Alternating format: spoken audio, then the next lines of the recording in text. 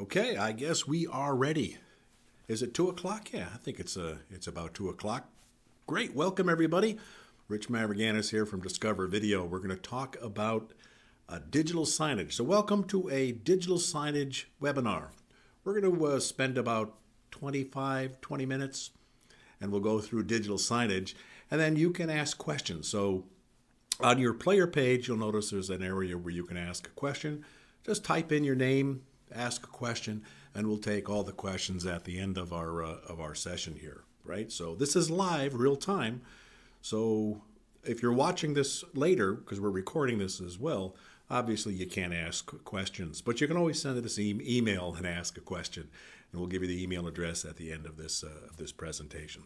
Okay, so let's get started. Briefly, a little bit about Discover Video. Been around a long time, been doing this just about at the advent of streaming media. And we've won lots of awards. The one that we're most recently proud of is one of the largest of the 500 fastest growing companies in the United States. So that's pretty cool. Veteran owned, and we're doing pretty well. Some of you already know us. Some of you perhaps are just beginning to know us. But welcome. That's enough about Discover Video. Let's go right into our topic. So, I think it's a changing landscape out there for digital signage. Back in the old days, you used to hang up pieces of paper and try to just, post signs around. Today, it's a very complicated and diverse landscape for digital signage. There's even trade shows now dedicated just to digital signage. And it ranges from commercial billboards alongside the highway. You've got the old dancing hamburger above the lunch counter for digital signage. So it's a pretty complicated and noisy environment out there for digital signage. And why has digital signage become so popular? Why is this a thing now? Well, fundamentally, it's for two reasons. Principally, it's because the cost of the display technology has come down so much. And it wasn't that long ago that a 42-inch flat panel plasma display, remember plasma? Used to cost $1,000, $2,000, and now you can get a 42-inch LCD or LED display for $200, $250. If you buy them around Christmas time, you might get something even under $100 sometimes. Sort of amazing. So the cost of the display technology has just plummeted. At the same time, availability of bandwidth is everywhere. You have the Internet of Things phenomenon, and we're deeply engaged in Internet of Things, or IoT. And I think digital signage is probably within that family. Although we're going to be talking about delivering not just images, but video to all of the digital signage displays. Now, it's a big business, a multi-billion-dollar business, but most of the activity for digital signage is around commercial advertising. As you drive down the highway, increasingly you're seeing the billboards, big LED electronic billboards. I mentioned the lunch counter. There's a picture there of a lunch counter. And people spend an enormous amount of time and energy making sure that juicy hamburger above the lunch counter is just right, to inspire you to buy.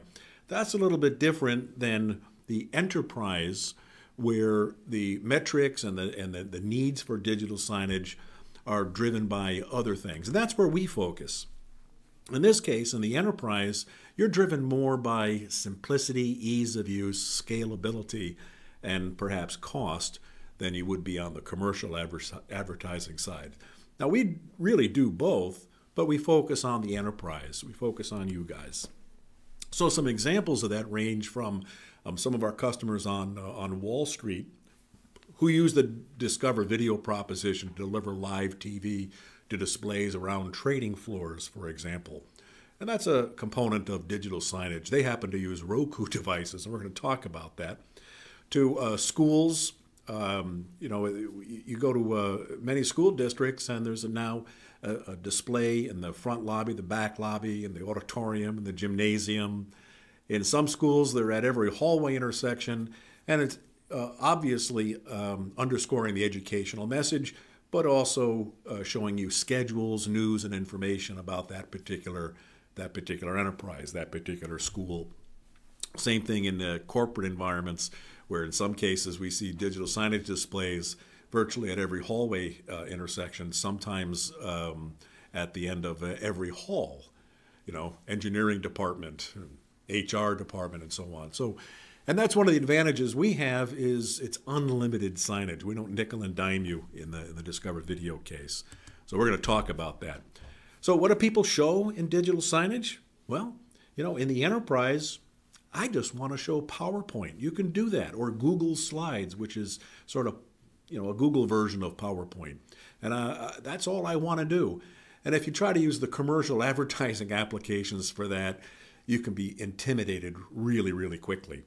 People want to distribute live TV. You're sitting in the lobby. Yeah, there's the news and information, why my company is doing well. Here's the stock ticker right on the sign showing how well my company is doing.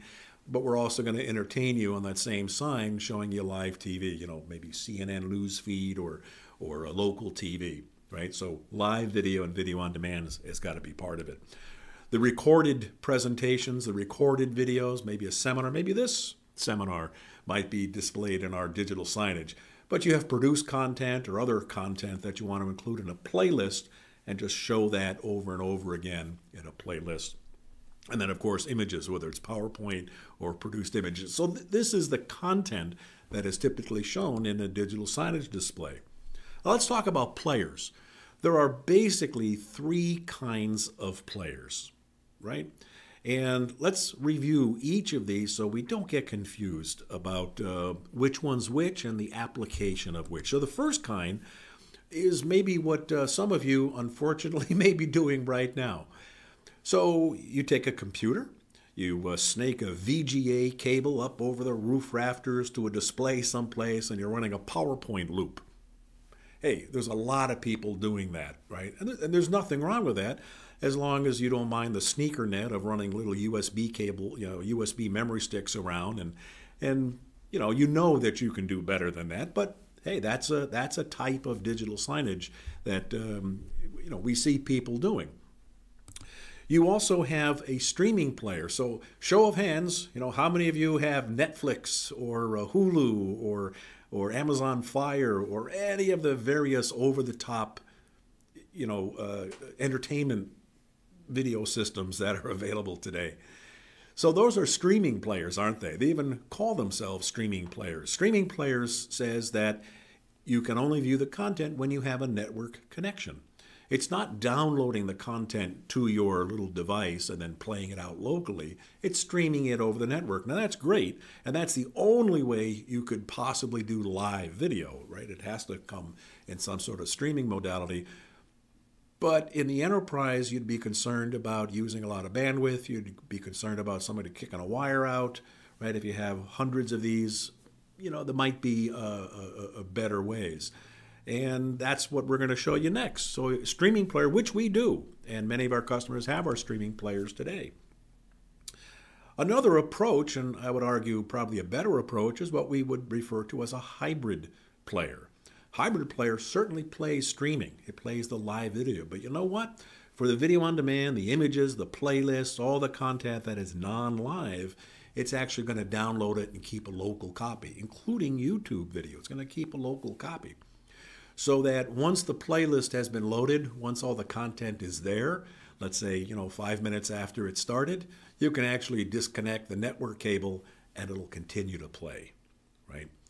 Maybe not the news and information feeds, which are streaming coming from the internet, but you get the idea. Depending upon what you're trying to do, the hybrid player, which downloads the content, can be very, very useful. It even says that you could take a hybrid player and run on a dial-up network. Remember the dial-up modems, the AOL disk days, right? So point is, even if you have very low bandwidth, it's still going to play. Just may take a long time before the content is loaded, but you're good to go. Yet you still have centralized control and priority alert and some other things that we're going to talk about. So that's the idea of a hybrid player. And then you have players that are built into the display technology. In our case, we support a Samsung Smart TV. We're going to talk about that. You go to your Samsung, you create an account, you can download the free Discover Video Samsung Digital Signage app, put in your address and your code, and voila, you're playing digital signage without an external player. Like I said, there's some issues with that, but in many cases, it's a great solution. So now that I have the video, right? Now that I've received the video from this player, not for the smart TV, but some sort of player, how could I process it if I wanted to show it, for example, on a video wall? You know, we get calls from time to time. It says, does your player support, you know, a video wall? And it's like, well, guys, you're sort of mixing apples and oranges here. Sure, our player delivers audio and video, you know, let's say via HDMI output. And you have that HDMI output, you can plug it into anything that receives an HDMI output, arguably or mostly a TV monitor. But if you plugged it into a video processor, what does the video processor do? It takes the audio video, well, the video, and it breaks it up into smaller segments so that you can display that one video on multiple displays and in very clever layouts. And here's an example of some layouts that a video processor might support. So a video wall or a video processor isn't part of a digital signage solution per se, but it's part of the display technology of how you want to display that, okay? Actually, let me show you a example of digital signage. So I have right here a digital sign playing here on this small monitor. And that is connected to this very device live right now. This is a sign stick. We're going to look at a sign stick in a moment. But that sign stick is connected to our network. This is on Wi-Fi right now. I've got a little extension cord here, but normally I would take this. That's an HDMI output. I would just plug that right in the TV, apply power, and I am done. So that's how I do the digital signage, and I've selected one of many templates, which we're going to look at in a minute. But I wanted you to make sure that you understand that this is one of the players, and HDMI comes out, and away you go.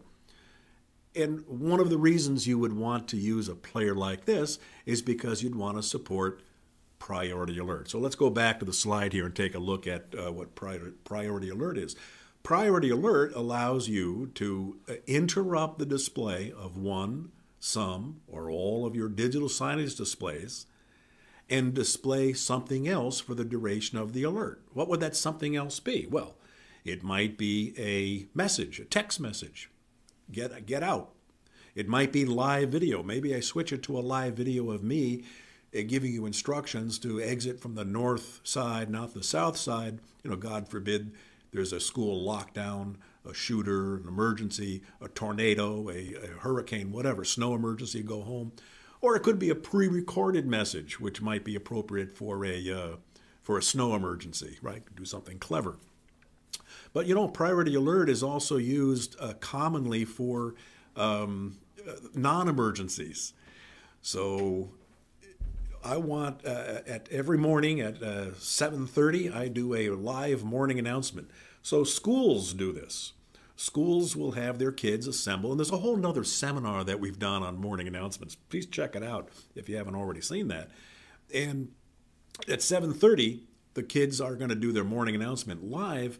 I want that to be shown on all of the TVs, or all of the TVs in the middle school, and a different one, and all the TVs in the elementary or high school.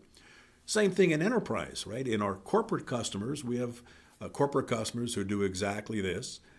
But it's not a morning announcement of kids, it's the CEO executive broadcast. So the executive broadcast can interrupt all of the signs or some of the signs at your choice, and they will play that live video for the duration of that event and go back to what they were doing when they were done, right? And you can even schedule your signs to do that sort of stuff. So priority alert is part of why you would want your digital signage part of a larger comprehensive system.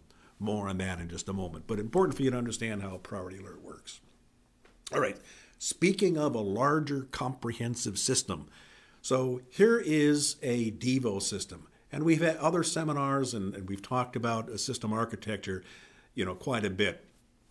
So the system itself supports live video distribution, video on demand, infinite number of channels that you can support, not infinite, but unlimited number of channels, which are collections of content. It does lecture capture, it does presentations, synchronized multimedia, does clinical assessment recording, it does lecture capture, security for security cameras, TV distribution, Active Directory integration, does a lot of stuff.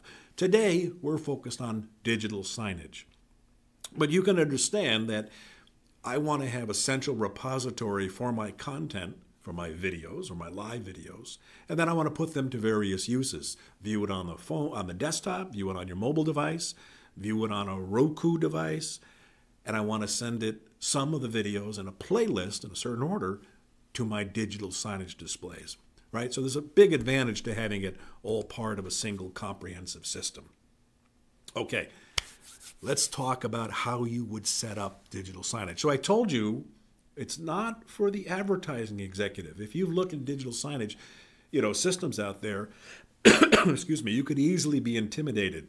X coordinate, Y coordinate, Z coordinate, so many pixels over here. And again, something you absolutely want to do if you're trying to, sell juicy hamburgers above the lunch counter and make sure that it says, 39 cents plus sales tax, asterisk, right? That's not what you're trying to do, and you're just trying to do PowerPoint, and you need simplicity or in high-quality video, as I'm showing you here. The Discover Video proposition is to give you simple templates. You also can do custom signs as well, but it starts with simple templates. So let's take a look at these simple templates. One of these templates might be Google Slides. Really, really easy to use. Or it might be a text playlist or a video playlist. Let's set up one. So if I were going to do a video playlist, what would I do? Well, I would click on it and say Create. And then I'd fill this out. So I'd give it a name. I might give it a logo to display on the top of the digital signage display. And I would select that logo or image from something that is already on the system. If not, I could upload it now. And then I would select a list of videos. So I've previously created a list. And you know what a list is. Video 1, play it from 5 minutes to 10 minutes. And video 2, play it here. And video 3, play it here. So I made a list of videos. I'm going to select that list so that the digital signage will play those videos in the order that I've entered them into the list. Well, I can adjust that, the order that I want it to be. And then if optionally, I could include a news feed. So I might enter an RSS news feed. If you're not familiar with RSS, Google it. But there's lots and lots of news feeds out there. I like the CNN news feed or the NPR news feed. Here I think I have Reuters news feed configured. And it's just showing you world news in textual format with headlines. You can also enter your own RSS feed or your own text list. So I can say line 1, hello, line 2, glad you're here, line 3, and so on. So I can make my own and have my own scrolling text list within my digital sign. Pretty easy, and I think you'd agree not too intimidating. And when I'm done, I say save, ta-da! I now have the digital sign completed, and off it goes, and it can be displayed on an unlimited number of displays. And you're going to have an unlimited number of signs, an unlimited number of different signs, and you can have an unlimited number of users, each configuring and managing their own signs. So pretty powerful, pretty comprehensive, I think you'd agree. One of the templates that is in there is what we call real-time announce. And here's an example of it. On the right-hand side of the screen, you're seeing a control page. So this is a control page that I would open up on my cell phone, right? Our customers would typically use this like on an iPhone or an Android, but you do it on a computer, it doesn't matter. So you have this simple control page. And on the left-hand side, we're showing you what the sign looks like when this particular feature is in your playlist or when you show this on your digital sign. So think about it this way. We have a sign scheduled from 6 a.m. until, I don't know, let's say 3 p.m. Think about it as a school, until 2:30 p.m. At 2:30 p.m., the sign changes to what you see here, and it says Bus 101. Now, that might say it might say Maple Street, and the next one might say Elm Street, and so on and so on. Here, for our example, I said bus 101, bus 102. But it could also be somebody's name. It could be a queue list in a corporate environment, right? It's not just for buses. That's why it's a real-time announce system. Anyway, the point is, me, as the owner of this sign, I have a little control panel, and all I have to do is press go, and the instant I press go on my control panel, the display changes to go, telling the, in this example, students, okay, it's now time to board bus 101. And that is displayed throughout the school. So it has a real-time announce system as one of the digital signage possibilities built into the system. Really handy for schools. All right, let's talk about SignStick now. Right, SignStick is now shipping. Very powerful, very, very capable. I showed you the example. Right, here's my SignStick. This is running live right now, and we're displaying some content. We're saying, you know, here's an RSS news feed, here's a text feed, and I'm playing some video on demand in a playlist, and that's all coming out of the SignStick right now. But the SignStick itself, it's an appliance. Just plug it in. It has a local user interface. As soon as you plug it in, it shows its IP address, so you can manage it remotely from that IP if you want. And it's compact, simple, plug and play.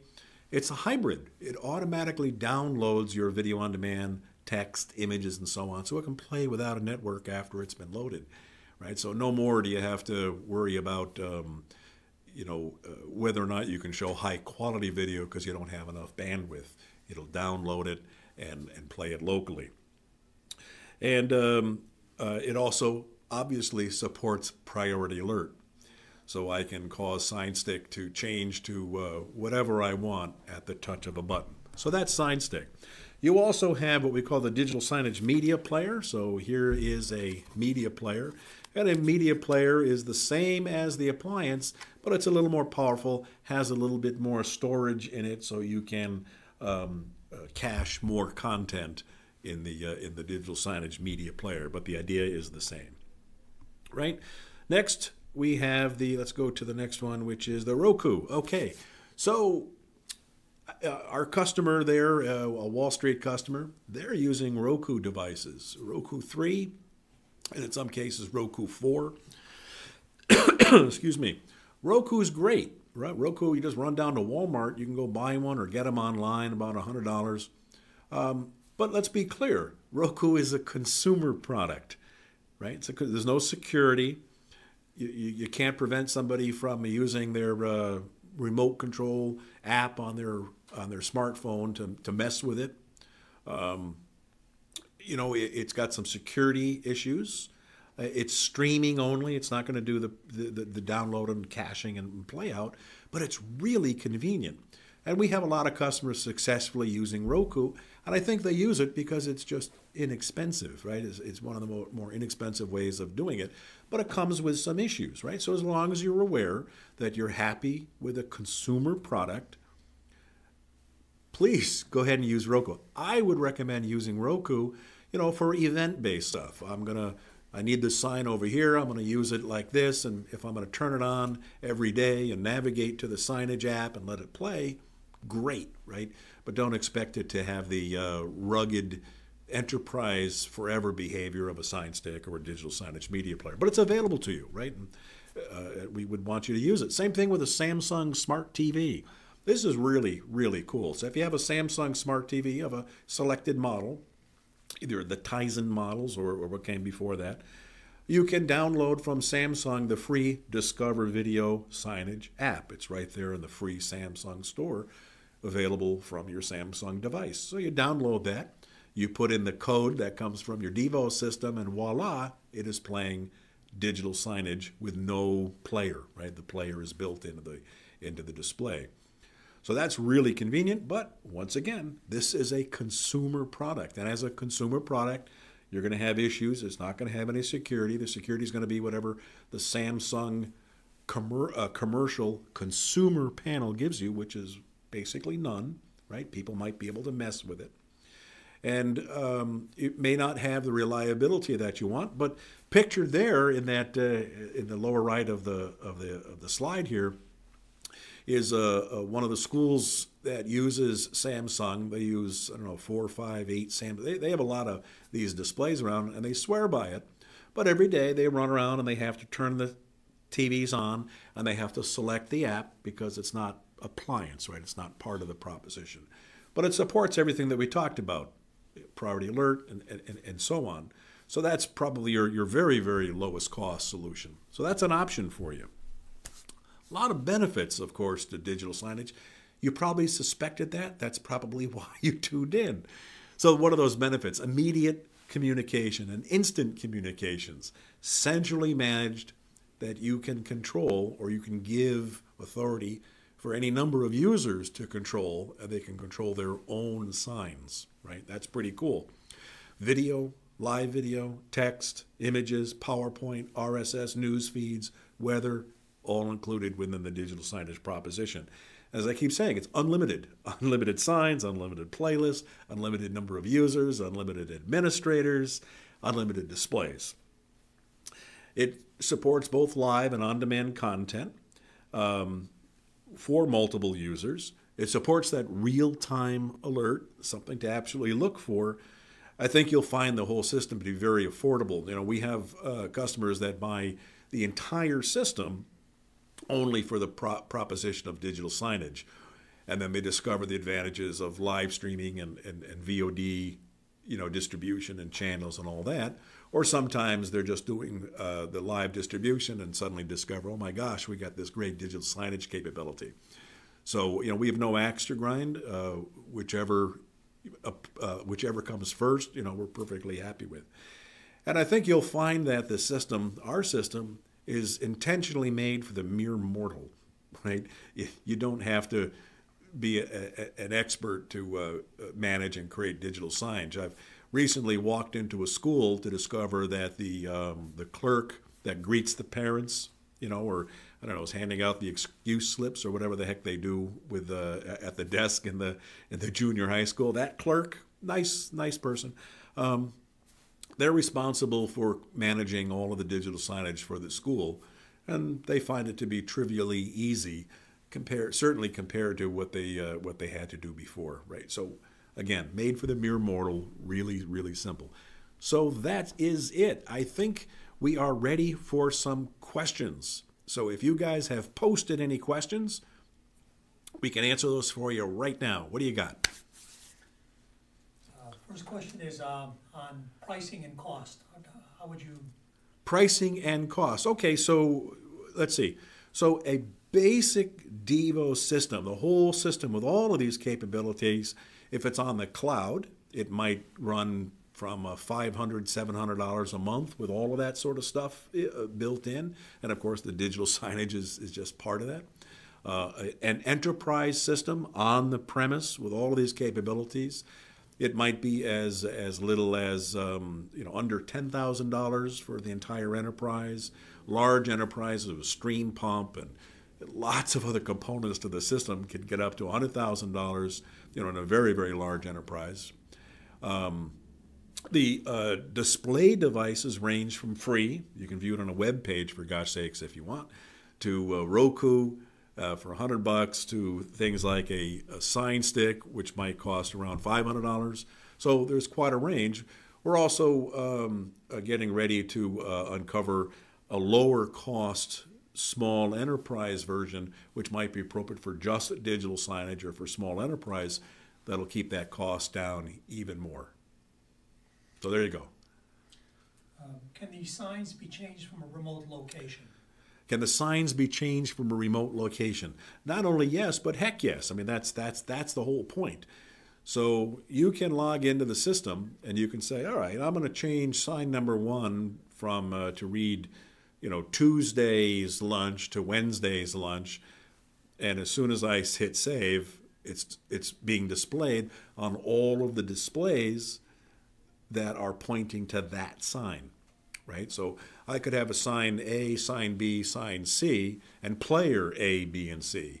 And player A, B, and C could all be pointing to sign A, They could all be pointing to sign B, or maybe player A is pointing to A and B to B and C to D. I mean C to C, if you get my drift. So it's very, very flexible, yeah, it's all centrally managed, and I think it's pretty easy. Can you speak a little bit about the resolutions that are? Resolutions that are supported. So, so the answer is HD resolution currently, up to 1920 by 1080, right? 1080p. 4K is coming, right? I think we'll see more 4K or UHD resolutions, but for now, everything's HD. Pretty much standard HD. We're not seeing a lot of deployment of 4K monitors yet, but that's coming. That'll be the next. The next wave. So HD. Yep.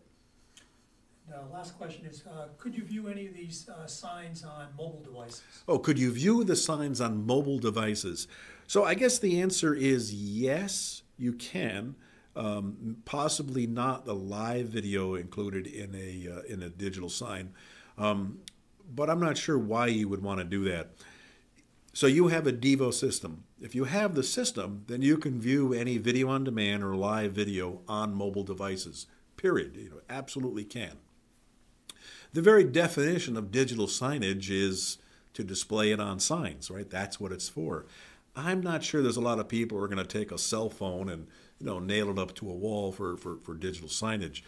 So we think about digital signage as a large display technology, and mobile certainly is not that. Now, with that said, you could display it because it's available on a web page. So it will display, but it's not optimized for mobile use. So there you go. Okay, so that's about it. I think that's our time. It's probably about, half an hour, 25 minutes? Good. Well, thank you, everybody. This video will be available for video on-demand viewing on our Devo system for all of us guys, and then we'll stick on the web for you guys to see shortly. Thanks for tuning in. Thanks for your questions, and we'll see you next time. Bye for now.